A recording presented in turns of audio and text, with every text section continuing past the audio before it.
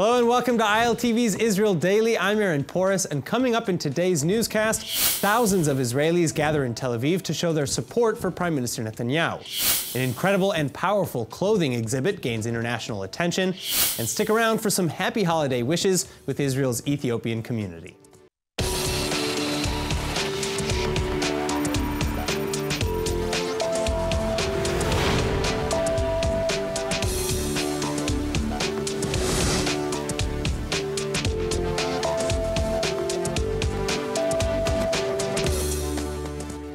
Thousands of the Prime Minister's supporters are making their voices heard now as they flood the Tel Aviv streets for a pro-Netanyahu rally Tuesday night. Indictments have been announced against Netanyahu in 3 different criminal cases, resulting in counts of bribery, fraud, and breach of trust.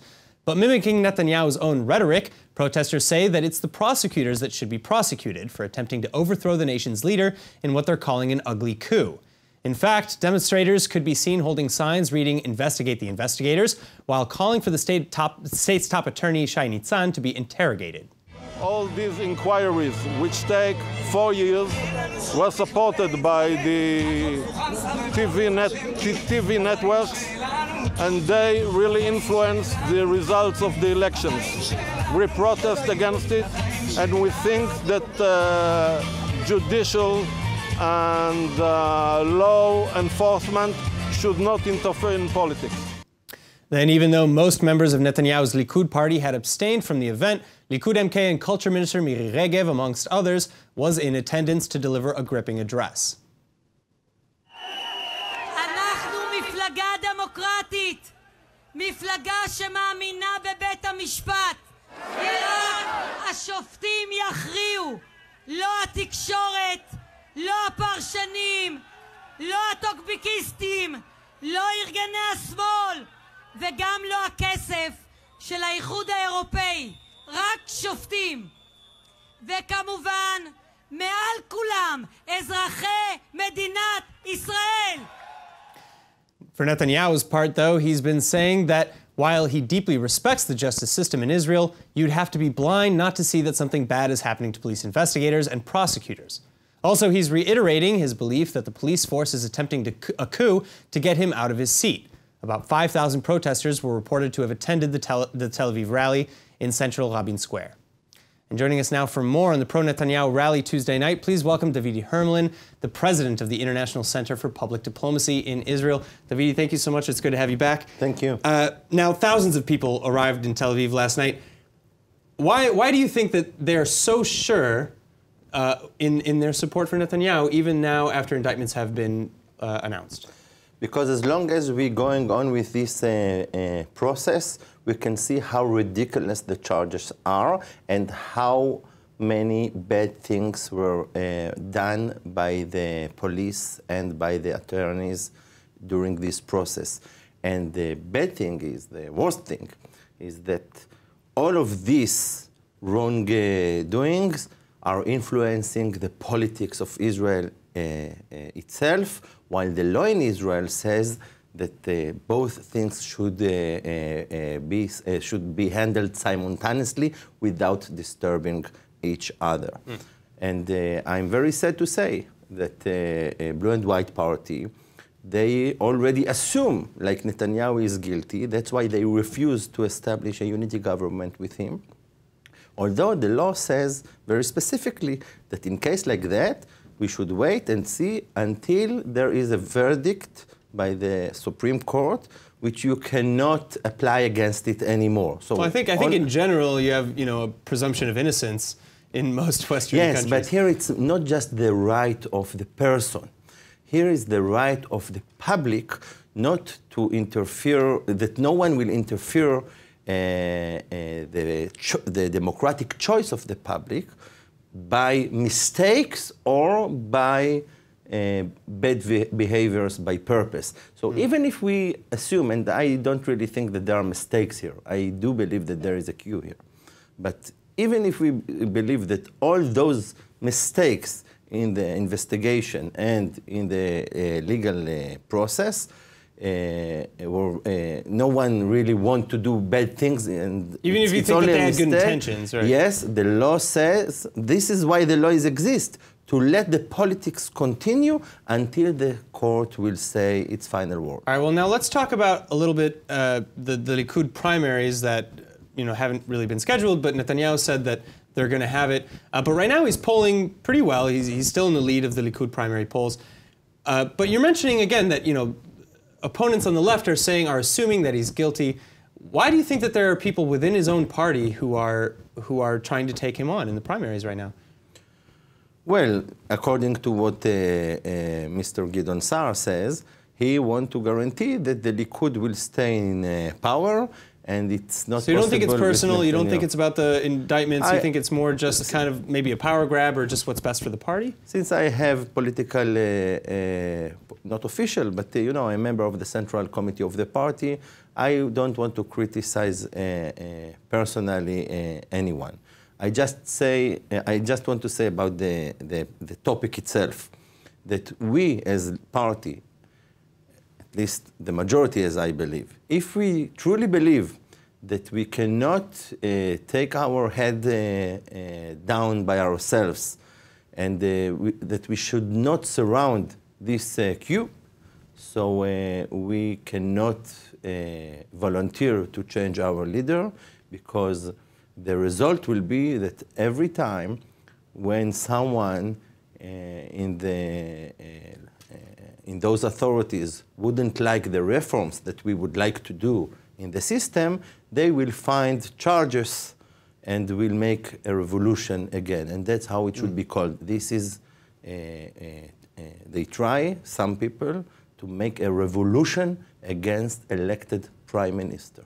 And this is unheard, unacceptable, and we cannot accept it, and we cannot volunteer by ourselves to surround. All right, well, Davidi, you've given us a lot to think about, of course. This is an ongoing situation. I hope you can come back and give us some more updates when there are some. Thank you. One thing is important before we finish. Final comment? Never cross the red line of violence. Everything should be with respect to any other person. I think that's a good place to end it. Thank you so much for being with us. Thank you.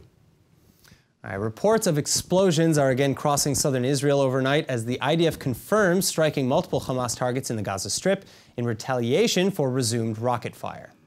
Reports of explosions are again crossing southern Israel overnight as the IDF confirms striking multiple Hamas targets in the Gaza Strip in retaliation for resumed rocket fire. 2 rockets are reported to have been launched in conjunction with the Palestinians' Day of Rage Tuesday evening, and one was shot down by the Iron Dome while the other fell into an open field. But in response, regardless of the lack of damages, Israel hit a number of Hamas sites, including one that was used for the production of arms. And just a few hours later, the IDF reports carrying out a second wave of attacks, including against an underground facility in the northern Gaza Strip. Addressing the attacks, Prime Minister Netanyahu is saying that if terrorists in Gaza think they can raise their heads after Operation Black Belt, they're mistaken.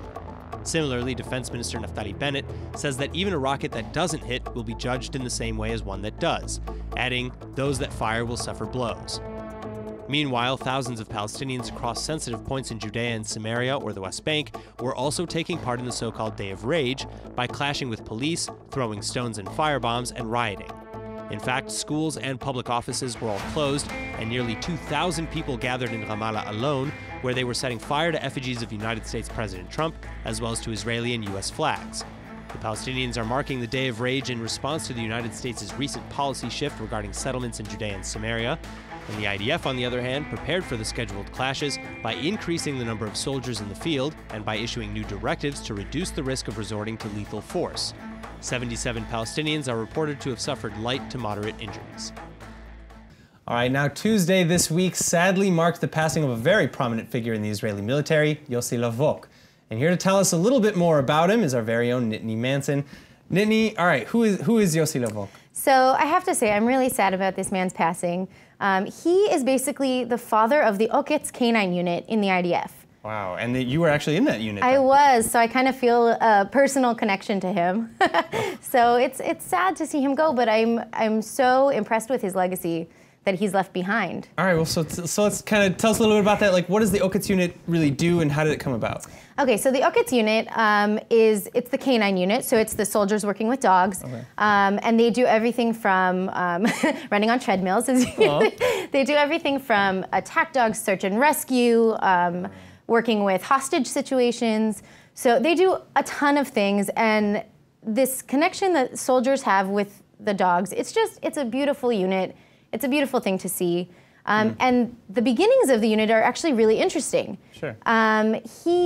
Yossi was a student kind of these ideas of a professor who actually came from Austria. All right. And ran away from Germany because she didn't want to collaborate with the Nazis. I like her already. Yeah. And he really believed that dogs could help in the military. Sure. After the Holocaust, of course, there were a ton of Jews here in Israel. And so there was kind of a taboo. They started off using dogs in the military, but it made a lot of people really uncomfortable after having been in camps. Chased by dogs, maybe, the Nazis used sure. German Shepherds. Of course. So in Israel, they kind of fell out of use in the military. And then in the early 70s, there were a lot of terror attacks happening, a lot of hostage situations. And Yossi said, you know what, I really think that dogs could help here. I think that they could be a really good solution for our problem. So he went to the army brass and said, you guys, we need to do this. He brought it on. They ended up starting the Yokitz unit in 1974.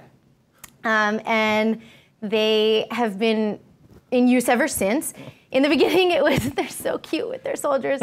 In the beginning, it was very secret. It was top secret. It wasn't until 1988, actually, that they came out and said, we actually are using dogs. We're using them in certain situations. And that was after something happened in Lebanon that they kind of had to be like, yes, we did use dogs here. Oh, wow. And now Yossi just passed away. How old was he, by the way? He was 81. Okay. 81. So not too young, but also not too young, but yeah, I mean, he lived very full. There you are in the Yokitz unit. Yeah. All right, well, this is incredible. I love that we have this kind of unit and this sort of history here. Nittany, thank you so much for sharing it with us. My pleasure. In other news, a whole fleet of helicopters has been grounded, and over a dozen IDF soldiers are now catching their breaths after narrowly avoiding a tragedy overnight. Senior defense officials are today praising IAF pilots for their incredibly quick responses after discovering that their Yasser model helicopter's engine had caught fire Tuesday night. And the aircraft was reportedly en route to a base in southern Israel for a training drill before 3 teams of firefighters had to be dispatched to tackle the flames. But the pilots are reported to have noticed the fire and landed the chopper in just under a minute, saving all 14 soldiers on board before the aircraft was completely destroyed. And now a full investigation into the cause of the blaze is underway, but for now the military says the engine fire resulted from technical malfunction and human error. And until further notice, the whole fleet of Yasser copters, aka Sikorsky CH-53C Stallions, will be grounded. That said, though, many in the IDF believe that the Yasser should be retired for good anyway, as in spite of restorations and upgrades, they're roughly 50 years old. Also, in 2010, another of the IDF's Yasser heavy transport copters crashed during an international drill, killing 5 of the IDF soldiers on board. Moving on, Israeli cyber firm NSO Group is now making headlines again as the controversial company is suing Facebook and its subsidiary WhatsApp. NSO is accusing the social media giant of collective punishment for blocking private accounts belonging to NSO employees after Facebook was suing NSO. And joining us now with more is Amir Karmi, CTO of Israeli information security company Eset Israel. Thank you so much for being with us here today. Thank you for having me. Now, Thank you. Okay, so why do you think that this action was taken against NSO? You know, would you agree even that it's maybe collective punishment? It is sort of a collective punishment. I think that these sort of cases have been repeated in the last couple of years, and I think these major corporations are trying to find ways to mitigate these cases, although I think this kind of collective punishment is not really going to achieve anything. Playing devil's advocate, again, if Facebook and WhatsApp, for whatever reason, they're suing NSO, for breach of their protocols, and that's why they said that they're blocking their accounts as well. But again, why block individual accounts? Is that maybe because of the nature of NSO and the employees who work there? I agree that it's a strange way of action. Well, basically, you have to get back to the core reason of this happening, which is NSO as a company which sells cyber surveillance software to different regimes around the world. And this software, in this case, they actually exploited a vulnerability in the WhatsApp protocol. and they use the WhatsApp voice over IP calls, meaning the voice calls that you could make through WhatsApp over the internet, in order to infect mobile devices, both iPhones and Android devices, of these targets. And these targets are not always what they're supposedly should be. Well, so and that's it. You know, Facebook is saying that NSO abused their policies, their user policies by using this this hack. NSO is saying, you know, regardless of what you say, we're only helping to fight crime. Yeah, either crime or terrorism. That's the let's say that's their main reasoning for supplying this service. Whereas when they sell this service to these regimes that are also trying to interfere with social rights movements, different journalism efforts in order to undermine some of their regime's actions, they are targeting not only these criminals or these terrorists, they're also targeting people that are, well, it's more of a hit and miss, you know. Once this regime is targeting these people that aren't necessarily criminals, then you get into this kind of a dodgy gray area. But so, okay, so what is NSO's liability, you know, because I'm sure, you know, working in cybersecurity and working in all these really burgeoning fields, these fields that are really very new, especially when it comes to legislation and the law, you know, there's a lot of gray area here. So what is NSO's responsibility, in your opinion, with how their product is used or abused, allegedly? Well, I would compare their product to weapons. Once you look at weapons companies that sell their products, their weapons to different regimes, and they don't necessarily know what these weapons are used for, then they can maybe get some sort of liability off of themselves. Sure. But still, you have to consider the kind of regimes that you're selling these weapons to. And this is an actual weapon. It allows you to put a surveillance on your mobile device. Is it possible that NSO's surveillance technology was, you know, sold to a good actor who then gave it to a bad actor? Well, in some cases, these weapons or these cyber or spyware, I would call them, software, they can leak the source code, and then these source codes can be sold onto these cyber criminals or other factors. So, as in with any weapon, once these weapons get out there, anyone can use them to any purpose. All right. Well, thank you so much, Emil, for coming in. Thank you. All right, now a very powerful exhibit commemorating the fight against violence against women is now gaining widespread international attention. Since the start of 2019, 13 women in Israel have been killed by a family member. And in 2018, the number of Israeli women killed in domestic violence hit a whopping 25, leading to powerful demonstrations and calls for urgent action. To honor the women who have been victims of domestic violence, the lobby of the Tel Aviv municipality building is now displaying the clothing of 11 women who were killed during the last 2 decades. The exhibit is called She's Gone. And one of the outfits on display even includes the pink dress that famous model and actress Anat Elimelech wore on screen the day before she was murdered by her own boyfriend in 1997. It was a case that shook the country. The only information provided next to the clothes on display at the exhibit are the first names, dates of murder, murder weapon, and sentence given to the murderer, which is often argued to be too lax. But despite the limited info on each victim, the artist behind the exhibit says she spent time building trust with family members before they donated the clothes, especially as some families gave up garments that may have been the last thing left from a daughter or sister. The exhibit has also been on display at the president's home in Jerusalem and other government ministries. And soon it'll travel to Berlin and New York, where it will appear at the UN headquarters in honor of the International Day for the Fight Against Violence Against Women. It is thought that the exhibit might even be chosen by the international body's Women's Rights Agency as one of 2020's most interesting projects. And up now, we have ILTV's Emmanuel Kadosh here with the entertainment rundown. Emmanuel? Hey, Aaron. So the first story I have for you is actually one that makes me so unbelievably happy because one of my favorite comedians of all time, Tiffany Haddish, is learning Hebrew and is studying to be bat mitzvahed. For those who don't know, Haddish has starred in blockbuster movies like Girls Trip and The Secret Life of Pets 2, and actually spent over a decade as what she calls an energy producer at hundreds of bar and bat mitzvahs. All right, so this is epic. Like I heard a little bit about Haddish's past in entertainment and in entertaining bar mitzvahs, yes. But like how does that lead her to actually going through one herself? Right, so while she was working at all of the bar mitzvah events, Haddish didn't know she had any Jewish heritage until she met her biological father at the age of 27, where he told her that he was an Eritrean Jew and that she is Jewish. She said in an interview published Friday that she started to learn more about the Torah and that she could really relate to it. After she met her father, she did her 23andMe, and it said she was Jewish. She said she, quote, she claims it, she owns it now. Oh, this is so exciting for her. That's amazing. Like, that's such a cool story, too. I know. But so when's the big event? All right, so she's going to be celebrating with a ceremony in Los Angeles on her 40th birthday, December 3rd. And on the same day, she's actually set to release a new Netflix stand-up special titled Black Mitzvah. I can't explain to you how excited I am for this, but before, take a look at the clip of this trailer.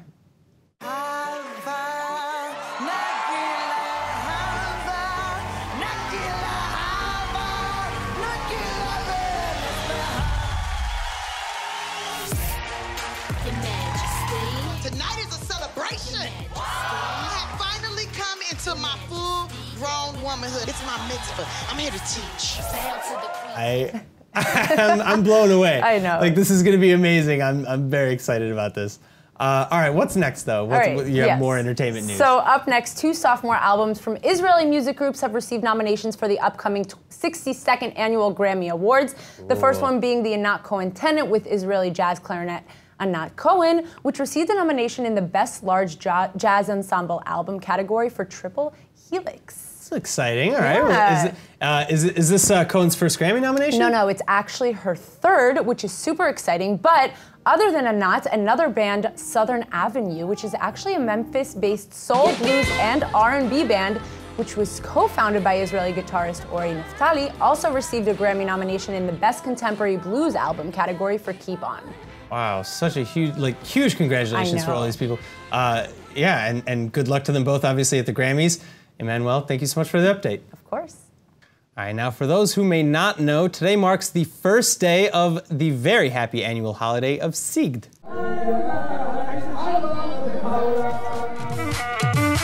Every year on the 29th of the Hebrew month of Cheshvan, just 50 days after Yom Kippur, the Jews of the Ethiopian community celebrate Sigd. Derived from the Hebrew word skidah, meaning prostration, the holiday commemorates the renewal of the covenant between the Jews, God, and the Torah. And it's traditionally celebrated by praying to return to Zion, or the land of Israel, as the holiday originates in the diaspora. Also, Sigd is related to Yom Kippur, or the Day of Atonement, in the idea that one must be introspective and repentant in order to enter the land of Zion. Therefore, Sigd is also traditionally marked by fasting until sundown. But today, as most of the Beta Israel, or Ethiopian Jewish community, already lives in Israel, it's more of a holiday marked by large gatherings in Jerusalem with the Ethiopian Jewish religious leaders, or Kesim, festive meals, and generally catching up with the family and community at large. Also, this is now the 11th year since 2008 when Israel officially designated Sigd to be a national holiday, meaning it's already getting a lot more of the attention it rightly deserves. Prime Minister Netanyahu even reached out to the community with a video message expressing how important the holiday and the Israeli Ethiopians are to the nation, adding that a lot more work on integration and anti-discrimination lies ahead, but that it can and will be done with a united front. אנחנו נמשיך להיאבק בגזענות בכל הכוח, עד שנמחוק אותה כליל. קיבלנו בממשלה החלטה להסדיר את מעמד הקייסים, אני מאוד גאה בזה. אנחנו נשלב אותם כמנהיגים רוחניים במערך שירותי הדת. אחיי ואחיותיי היקרים, היו גאים במורשתכם, המשיכו לתרום למדינת ישראל. חג סיגד שמח לכולכם, חג שמח לכל עם ישראל. All right, now let's take a look at the weather forecast. Tonight should be a little chilly with average lows of around 55 or 13 degrees Celsius. Then tomorrow you can expect mostly sunny skies and a slight drop in temperatures to an average high of 71 or 21 degrees Celsius. And that's it for today's news. Today's exchange rate is 3.47 shekels to the American dollar. For more news from ILTV, please like ILTV on Facebook, follow us on Instagram, and subscribe to our YouTube. I'm Aaron Porras. Thank you so much for watching.